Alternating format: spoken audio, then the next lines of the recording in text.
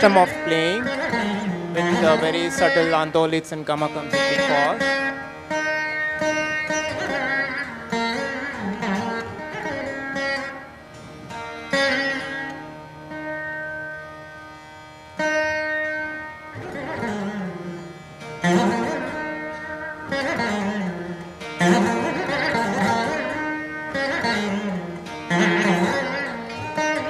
Stop here.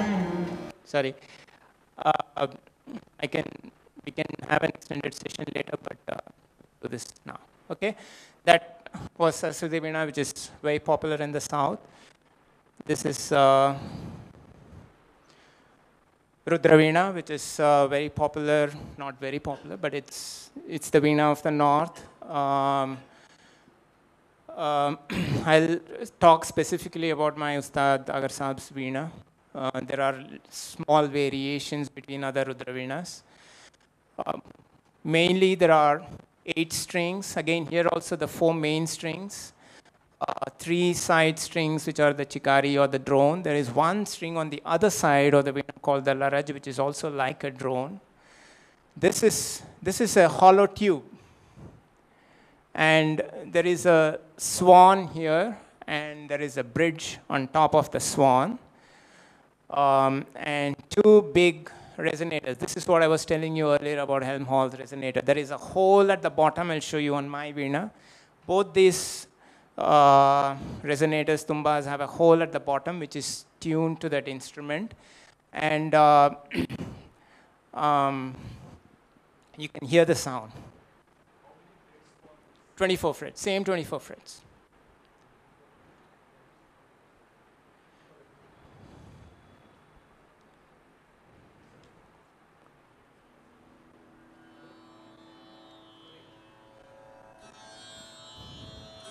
That's the chikari.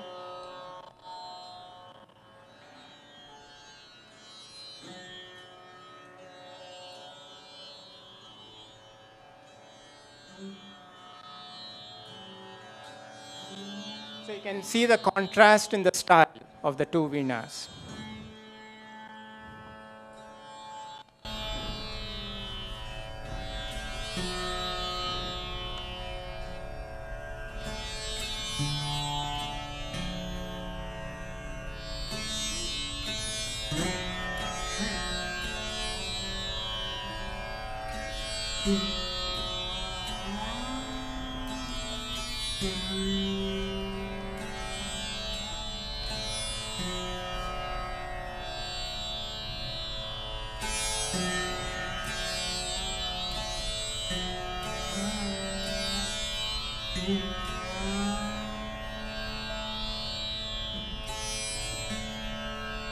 I'm going to fast forward a little bit.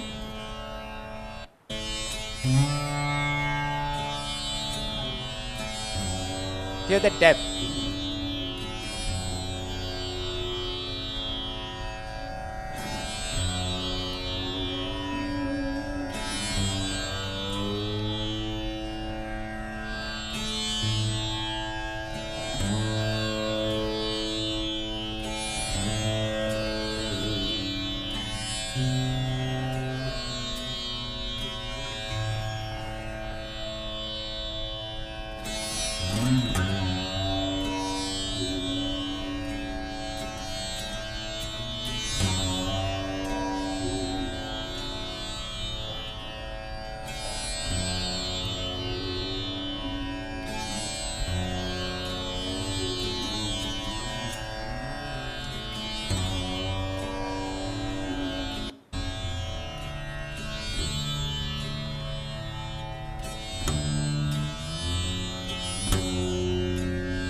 This is the Ati Kharaj string.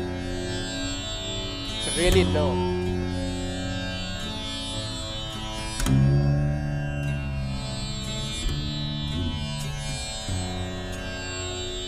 Okay, sorry. It's as beautiful as it is. I have to stop here. For example, here we are talking of the lowest open string is approximately at 55 hertz. So we're talking of like seriously low frequencies, and which is why these resonators are really large, and they need the whole low frequency to vibrate and carry and so on and so forth.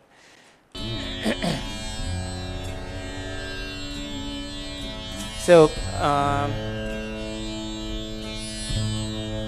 this is Chandravina. It's an adaptation of the Saraswati Veena to the Dagarbani Drupad style that I learned from my ustads, and an attempt to merge some of the aspects of Saraswati Veena along with some of the aspects of the Veena as played by the ustad. So this has two very large tumbas, 24 frets, very wide frets because you need space to pull. Instead of 8, I have retained the same 7 as in Saraswati Veena, the 4 main and 3 side strings. Here I've been experimenting with bridge. This is an ebony bridge, but you could typically use on or other types. This is made of teak wood, which is a very hard wood. These are very thick strings, and so it needs to take the tension. So this plate is a teak wood, is very hard wood, so it doesn't bend or crumble under pressure and tension. So there are a few differences between Saraswati Veena and this. One is the size. It's much bigger in size. It's a heavier instrument. It's a bigger resonator, and this tumba on a Saraswati Veena is just a supporting tumba. It doesn't do any. There is no sound wave passing through, whereas in this it's been designed to be an active resonator. So there is a pipe in from this into that. It's a hollow pipe. So there is sound wave traveling through this into this. So this is an active resonator. This is a tumba resonator, whereas in Saraswati Veena it's jackwood. The tuning system is a little different. The South Indian tuning system from the lowest to higher is pa sa. We call it the Madhyam Gram tuning. The technical part will leave it out. Typical North Indian or Veena tuning, Rudra Veena tuning is sa pa sa ma. So I have stuck to sa pa sa ma. Yeah. So that's this. This particular instrument was made by a maker in Kolkata by the name of Mohanlal Sharma. He was a great instrument maker. And there was a time when I was struggling to find anybody to make an instrument, make a veena for me, because everybody refused. They said, "हम veena नहीं बनाते हैं, हमारी बस की बात नहीं है." Even some of the best makers in Kolkata, they point blank refused to make veena for me.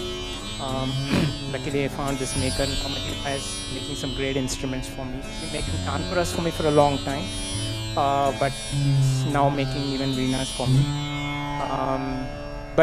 So the attempt was, so the idea in a way came from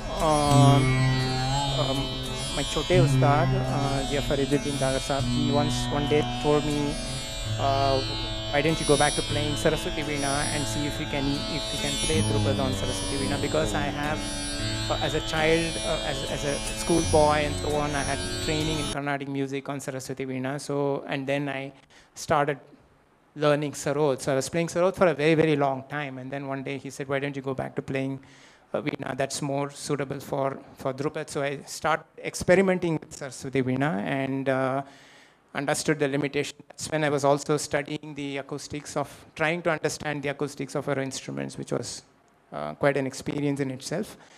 And then I realized the limitations and started designing something which would be more appropriate to the style that we perform in. So that's basically what is, yeah, it's basically what it is. I think I've covered everything here. Okay, so there are some important things that I want to quickly, briefly put in here, because this is another thing Dr. Vishwas Kulkarni ji wanted me to address. What are the challenges today? It's damn tough to get good raw materials. It's really, really difficult to get good wood. You cannot make instruments out of furniture wood, and getting good quality seasoned wood is becoming really, really difficult. There are certain important items like ivory with reason, and I understand that, have been banned, and so it becomes very difficult. So ivory, early days, ivory was used as the main material for the bridge because it had the right kind of porosity. Understand something, we were talking about energy.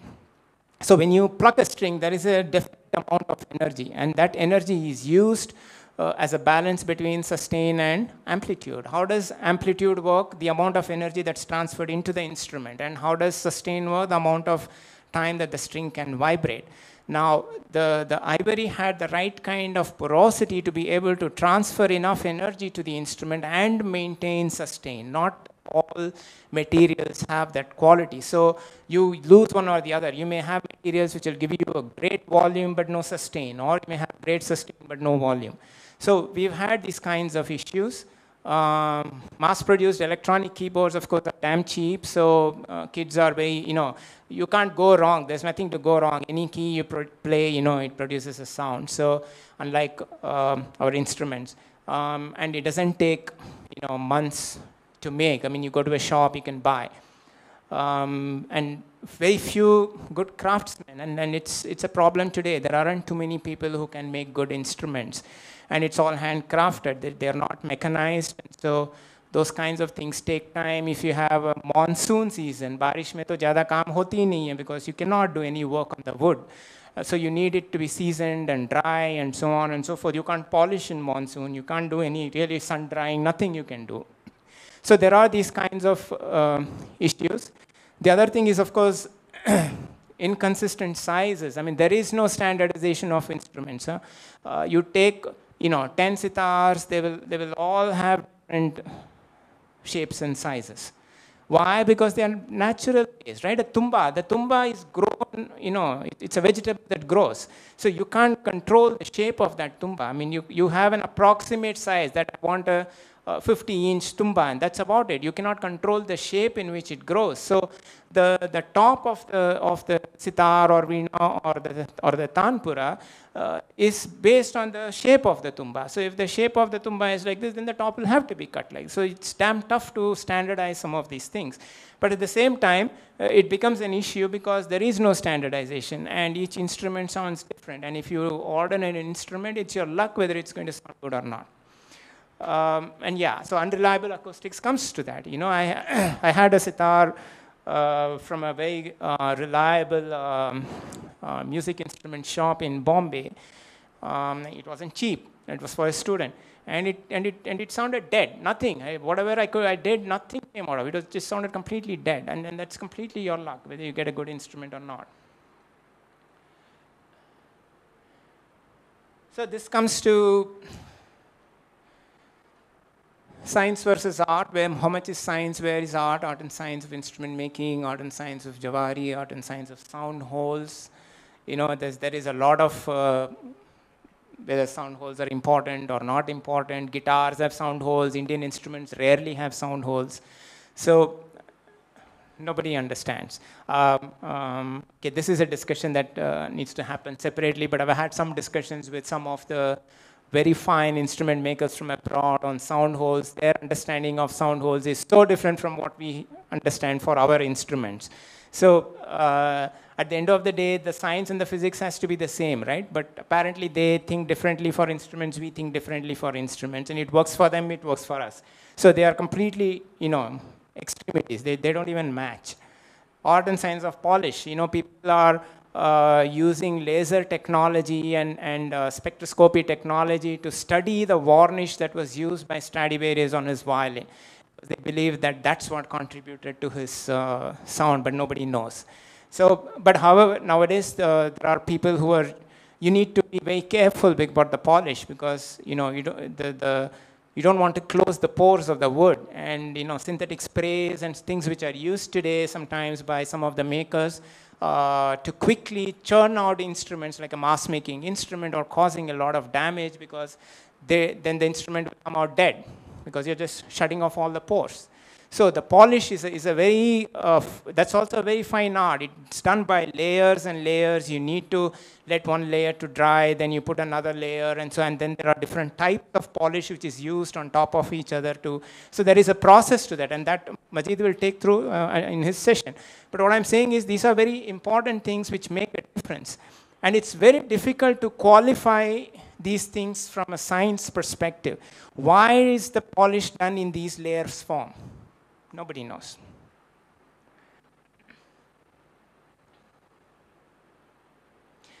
However, as an artist, we all look for clear, clean sound. And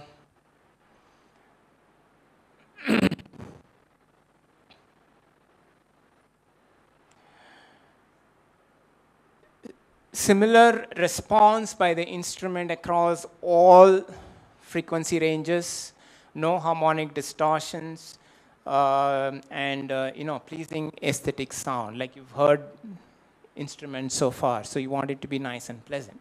So that, from an artist perspective, is what we ask for. So when we sit with Majid Bhai, this is what we give him as an instruction. This is the kind of sound. So when we do Jawari also, this is what we do. So he does Jawari, then we put the strings, then we play for some time, then we don't like, we say we like this, we don't like this, then we redo, so on. So it's a time-consuming process. So these are the kinds of things we look for as an artist. It's just my personal interest in science that I've been digging into how the science of all these instruments work. And I just wanted to share this with all of you. Thank you all.